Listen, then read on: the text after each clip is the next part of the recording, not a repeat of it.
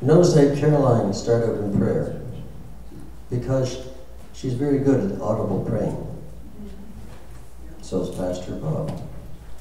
So is Reverend Henley. So is Peter. I pray, but I pray quietly. I pray silently. And perhaps that shows that God has a sense of humor because he has me doing a message on prayer.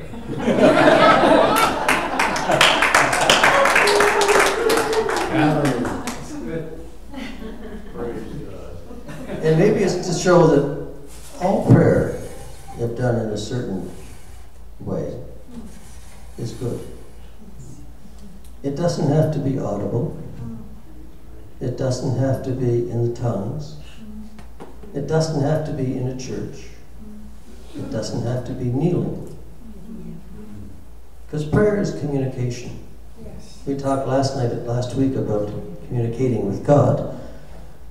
And prayer is just that, a communication. We, the church, are supposed to be the bride of Christ. And if you're going to be the bride or the fiancé of someone, it's reasonable that you should communicate with them. If not, the marriage won't last very long. So if we're supposed to be the bride of Christ, we have to talk to him. And that's really all prayer is talk. It's communication with God. And I think the Bible recognizes that people sometimes don't feel that they can pray. Because it says in Romans, for we know not what we should pray for as we might. But the Spirit makes intercession for us in groanings that cannot be heard. In fact, if you are praying, then actually you're praying with the Spirit, because the Spirit is the one that tells you to pray. So I'm going to talk about the W5 of prayer. Also the manner of prayer, the mode of prayer, prayers that are not answered, and some prayers that are answered, and with luck we'll be out of here by 9:30. Only kidding.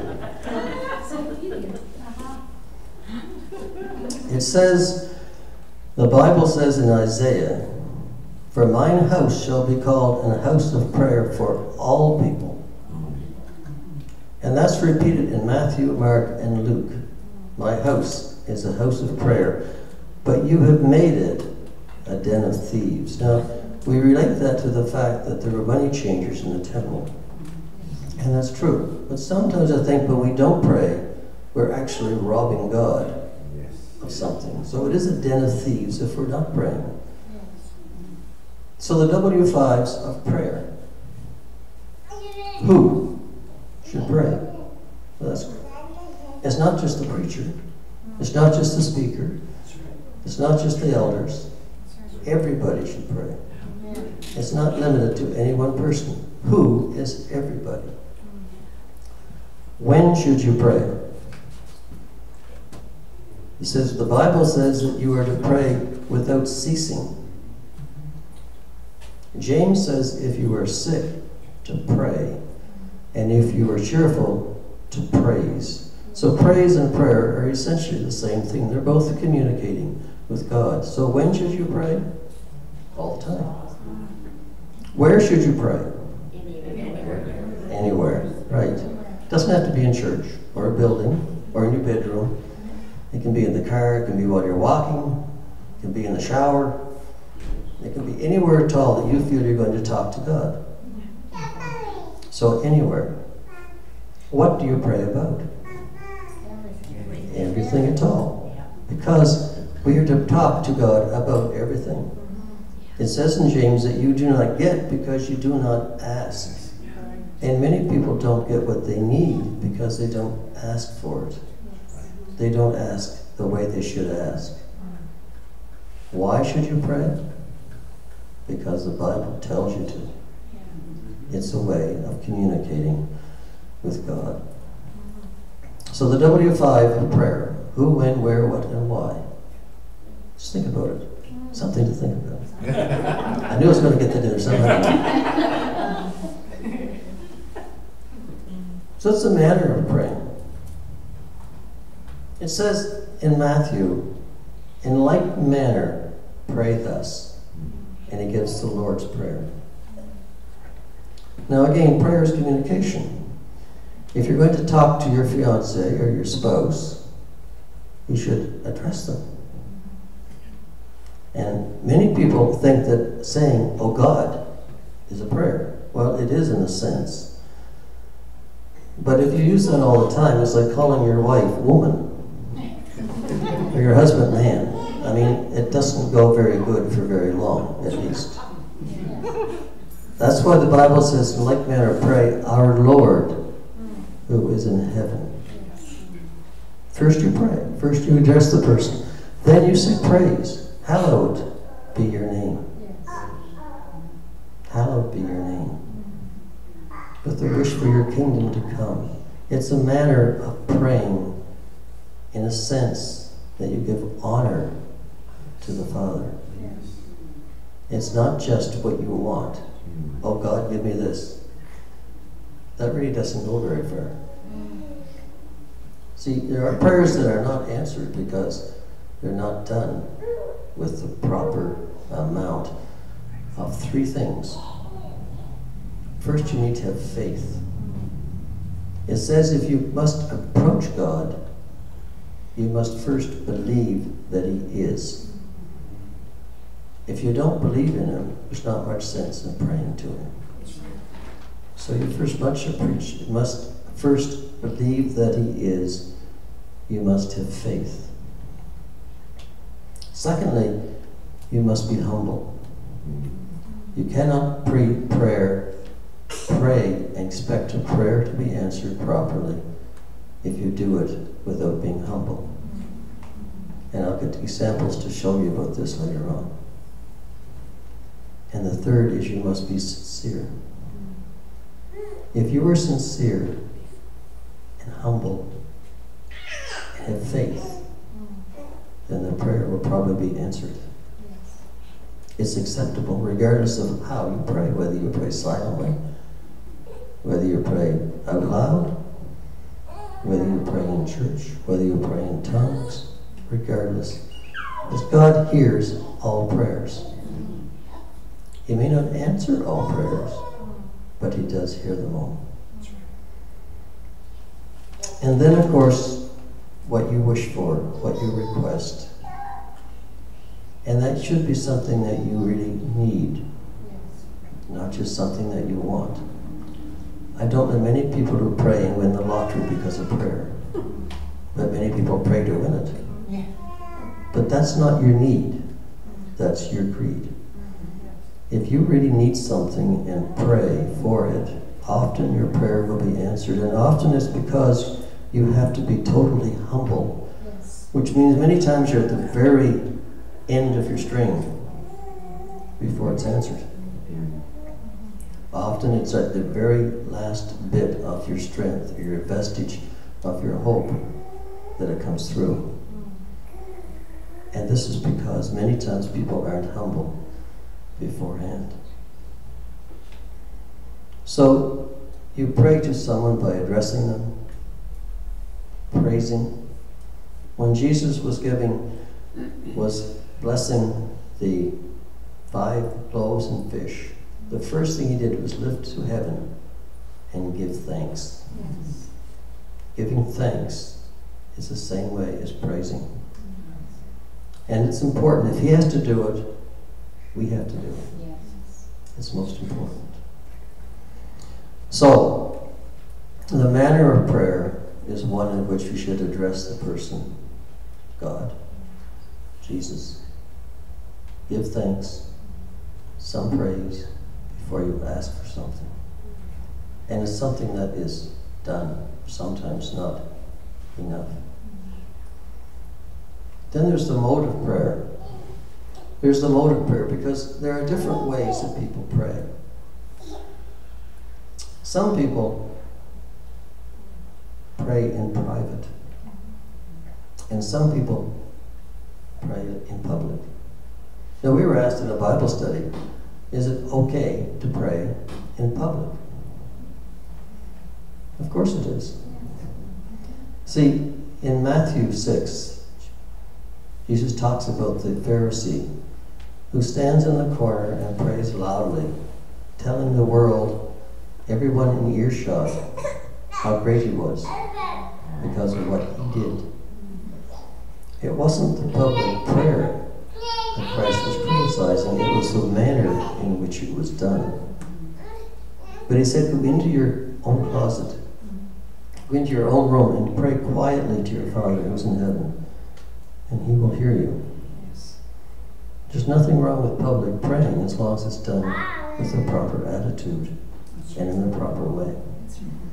There's nothing wrong with going into your private closet, the war room as some people call it, and praying there. They both work. Some people pray very loudly. Others pray quietly or silently. Is there anything wrong with praying loudly? No. However, the Bible nowhere states that God has a hearing problem. So you don't have to pray loudly for it to be heard. He knows your thoughts even before you speak them. Any kind of prayer done in the proper way is effective. Some people speak very long prayers. Some are very short. The prayer of Jabez in 1 Chronicles really says, "O Lord, bless me. In exchange, enlarge my territory, that your hand would be with me, and that you would keep me from evil, that I may not cause pain." Very short. Most prayers in the Bible are short. Is there anything wrong with a long prayer? No. But God's a pretty quick learner. He can get it pretty quickly. You don't need to pray a long prayer for it to be effective. And then there's the prayer of repetition. God says, do not do vain repetitions as the heathens do, but go and speak to your Father who will hear and understand you. Does that mean it's wrong to repeat a prayer? There's a difference. That's right. You don't need to repeat things in a constant manner. God gets it the first time. But to repeat a prayer over time, if it's not apparently being answered, and keep repeating it, and keep praying, is effective. And it does work. Because sometimes you need to keep repeating a prayer in order to show your sincerity, in order to show you really mean what you're saying. So a prayer can be almost any context you want, as long as it's done with faith, with humbleness, and with sincerity. There are no real limits other than that.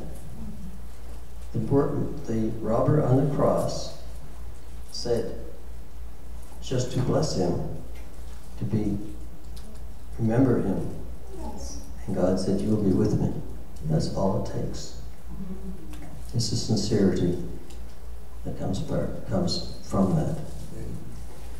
So I want to give you some examples of answered prayer, not from the Bible, but from our modern times. Now we've had examples of answered prayer tonight. Yes. Thank you, Lord. And it is said that God does major answers to prayer infrequently, but personal answers are very common. And we've seen some personal answers. But I want to show you some other ones that are dramatic. Now, the trouble is that people who don't want to believe will put some of this down to sheer circumstance or coincidence, or it could just happen. So it depends on how you look at it. But some of these are hard to explain by mere coincidence. And if you really have faith, you'll accept them as answers to prayer.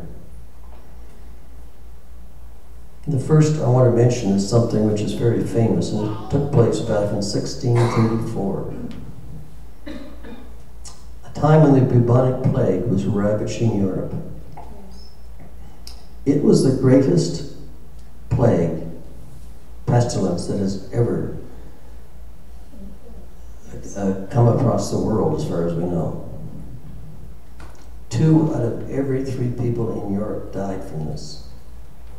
Over 60 million people.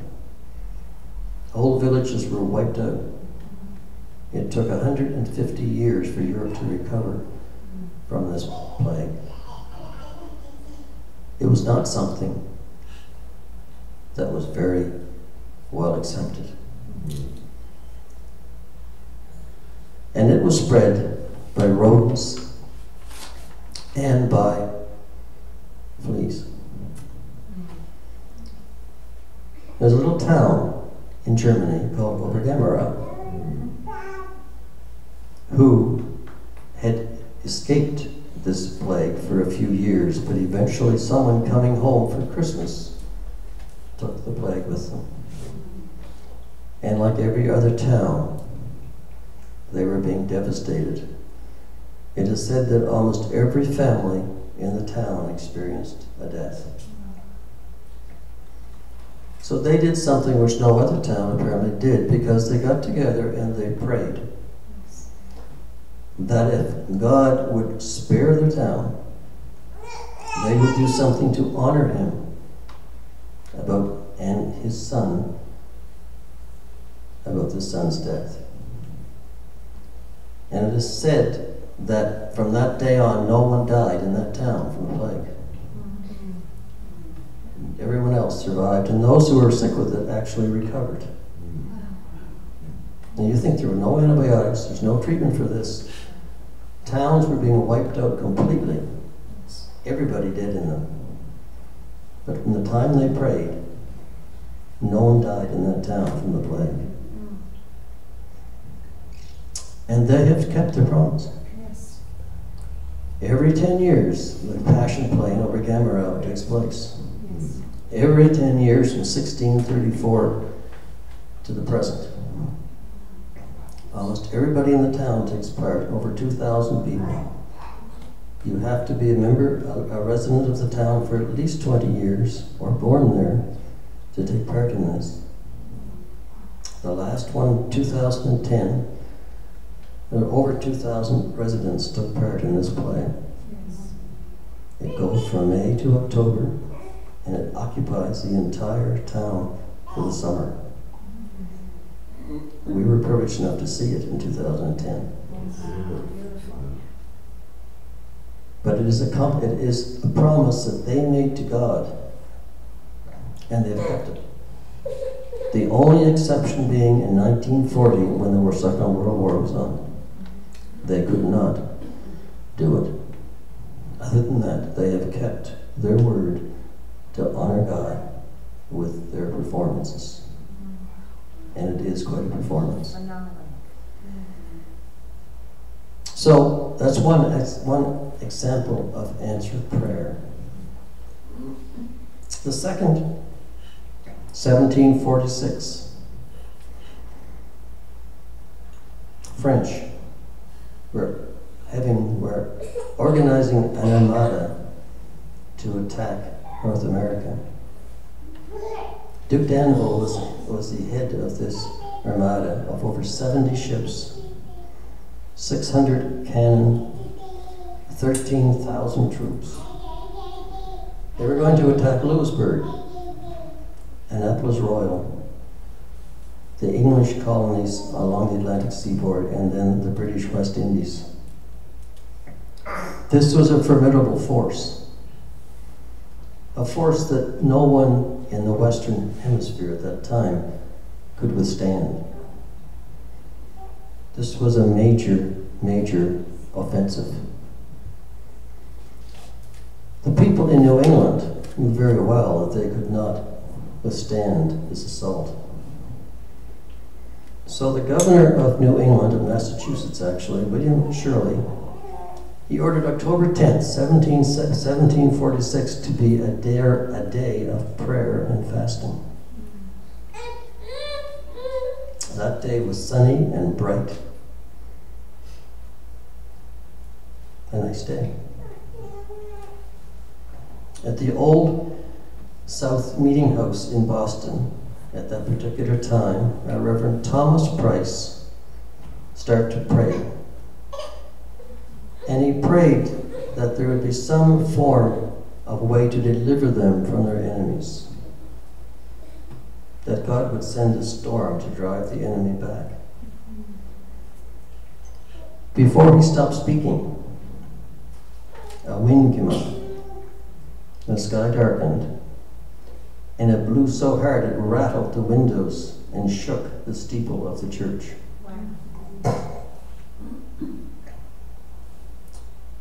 The force from France was delayed by a storm, delayed for a month by the storm, to the point that many of the sailors and soldiers became sick. The ships became scattered. The assault did not happen. Did not happen in Annapolis Royal, did not happen in Lewisburg, and did not happen in New England. The ships were grounded. The ones that were not damaged by the storm were taken over by English boats and sunk. The Duc d'Anville himself died and was buried on George's Island in Halifax Harbor. Later moved to Lewisburg. Was it a coincidence? Or was it a prayer result? If you have faith, you'll think it was prayer. If you don't, you may think it's just a coincidence. The third refers to a little girl. Annie and Verona Clayton. They were poor.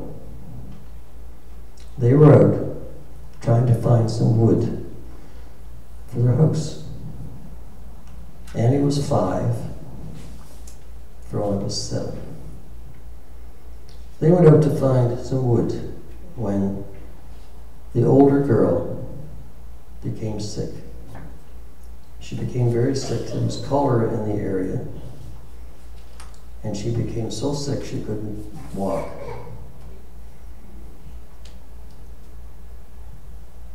The basket they had was filled, and they were returning home, but this girl became so much, became in so great a pain that she couldn't proceed any further. There was no one on the street. Everything was quiet. They didn't know what to do. They didn't want to go to a workshop. They sat for a while the pains got worse. Verona, the elder girl, said, "You know, Annie, it's a good while ago Mother told us that if we ever get into trouble, we should pray. And God would help us. Now you help me get up on my knees and hold me up, and we will pray." There they did. They asked God to send someone to help them home.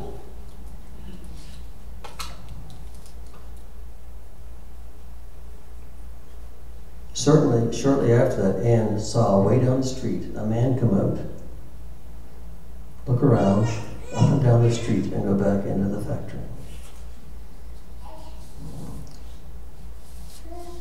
Barney said, "Perhaps he is not the one God is going to send.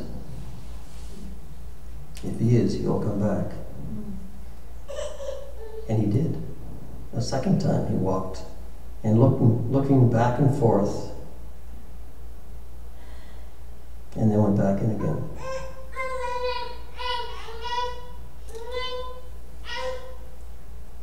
"That may not be the one whom God will send us," said Barney. "If he is, he will come out again." He came out a third time, and came this way, saw them, and walked over to them. A brawny German in broken accent asked, "Oh, children, what is the matter?" "Well, sir," said Annie's sister here is so sick she cannot walk, and we cannot get home." "Never mind, I'll take you home," said the man. So the strong man gathered the sick child up, and with her head pillowed upon his shoulder, carried her to the place of their house.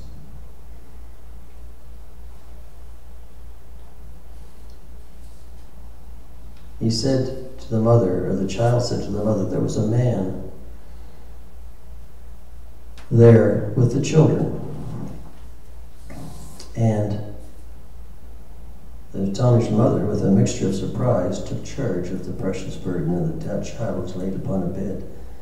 After thanking the man, he stood there waiting, and she thought that he wanted some payment. And he said, no, God pays me. I would like to tell you something. I am the proprietor of an ink factory. My men work by the piece. I have to keep separate accounts with each. I pay them every Saturday. At 12 o'clock, they will be at my desk for their money. This week, I've had many hindrances and was behind with my books. I was working hard at them with a sweat on my face in my great anxiety to be ready on time. Suddenly, I could not see the figures. The words in the book all ran together and had a plain impression on my mind that someone in the street wished to see me. I went out, looked up and down the street, but seeing no one, went back to my desk and wrote a little. Then the darkness was greater than before, and the impression stronger than before that someone in the street needed me. Again I went out, looked up and down the street, walked a little way, puzzled to know what I meant. Was my hard work and were the cares of business driving me out of my wits? Unable to solve the mystery, I turned again into my shop and to my desk. This time my fingers refused to grasp the pen. I found myself unable to write a word or make a figure, but the impression was stronger than ever on my mind that someone needed my help. A voice seemed to say, why don't you go out, as I tell you, there is need of your help. This time I took my hat and going out, resolved to stay until I found out whether I was losing my senses or there was a duty for me to do. I walked some distance without seeing anyone and was more and more puzzled till I came upon the children and found that there was indeed need of my help. I cannot understand it. The younger girl had the courage to say, oh, Mother, we prayed. Was it a coincidence? Or was it the answer to prayer? Yes, amen. You see, even a simple prayer sometimes is all you need. Yes. The fourth, maybe you've heard of this man, George Mueller. George Mueller was a son born in Prussia. He was not a nice man in his early life. He was someone his father sent to a college, to the cathedral school, so he could become a priest and earn a good living. The idea was not to necessarily spread God's word, but was to earn a good living. He went there, spent more time spending money and carousing around than doing anything else. He left there, went to another school, did the same thing, spent a lot of money. He got involved with drugs. He got involved with alcohol. He went to a different school, different cathedral university school, still had the same problem. He became a preacher, but really didn't pay any attention to what he was preaching. He didn't really care what he was preaching about. He was more interested in the money and the good times than anything else.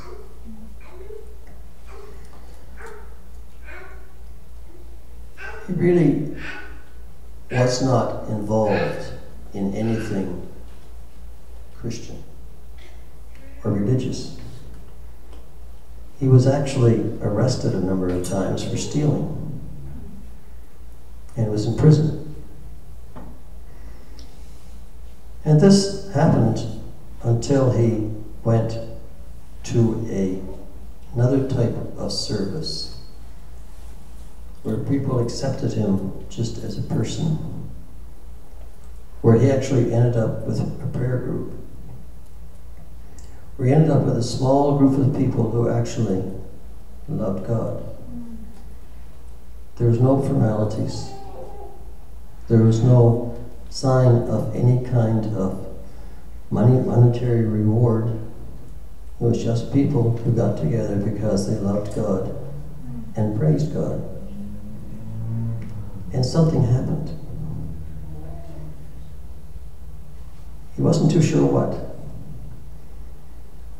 but he knew something had happened.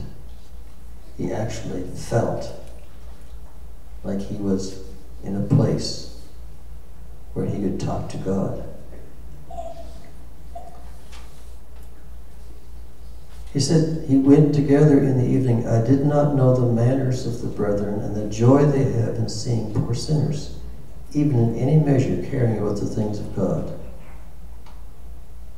He made an apology for coming. But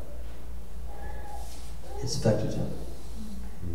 And he became someone who started praying a lot. To make a long story short, he started off after this with a few pennies in his pocket. And he prayed. He never did any work other than praying and preaching. However, he started an orphanage. He started an orphanage, and over the period of time, at the age of 70, he traveled 200,000 miles going around the world and preaching, frequently to as many as 45 or 5,000 people. He continued his evangelistic works until he was nearly 90 years of age.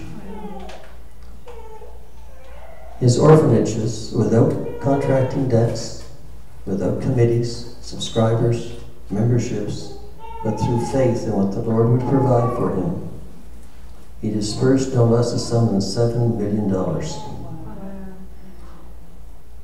He distributed, at the time of his death, 122,000 persons had been taught in the schools supported by these funds, and about 282,000 Bibles and 1,500,000 Testaments had been distributed. 112 million religious books, pamphlets, and tracts had been circulated. Missionaries had been added in all parts of the world, and no less than 10,000 orphans had been cared for by the buildings that he had erected through the faith and prayers that he did. Do prayers work? Sure they do. They work all the time.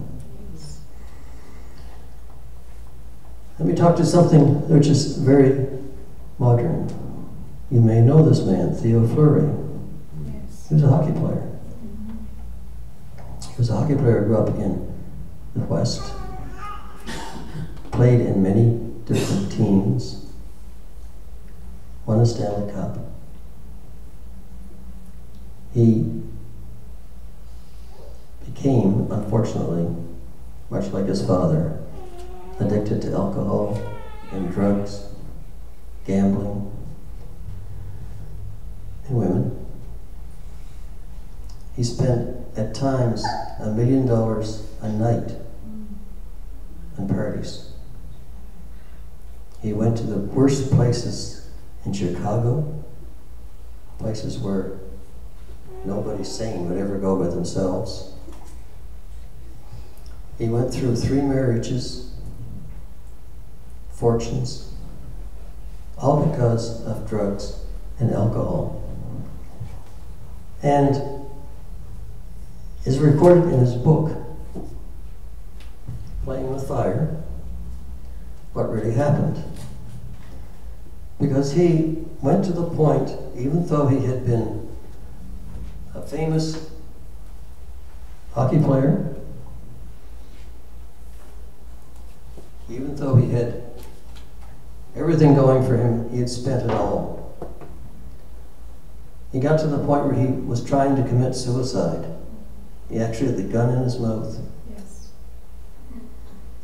And it was at that time that he just couldn't pull the trigger when his son called.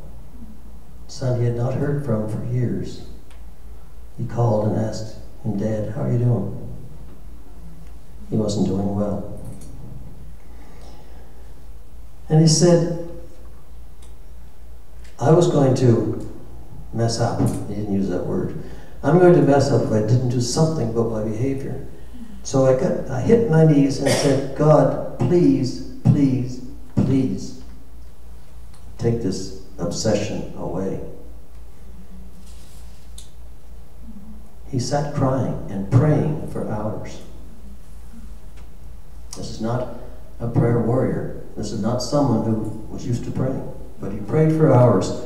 I thought about being in cocaine-induced rages in the desert, talking to cacti, yelling at God, "I've had enough." I could not stop. My life was a disaster. But I went to bed and woke up the next morning feeling different. Really different. He said the obsession, the addiction, was gone. Yes, hallelujah. He had no desire to drink, to do drugs. I'm done drinking. Yes. And he has stayed free of drugs since then. Yes. Thank you, Lord. An instant answer to prayer.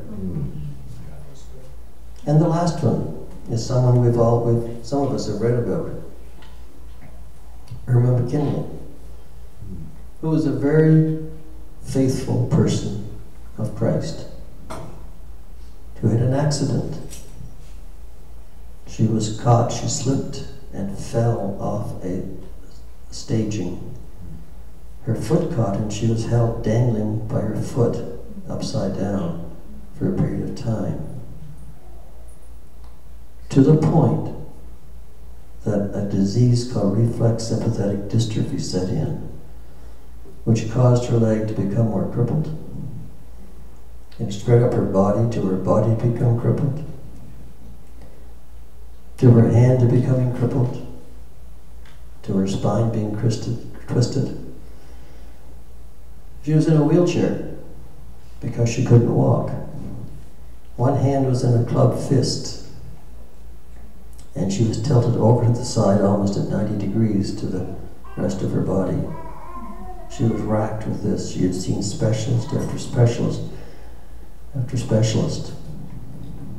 But she still never stopped praying and hoping that God would do something.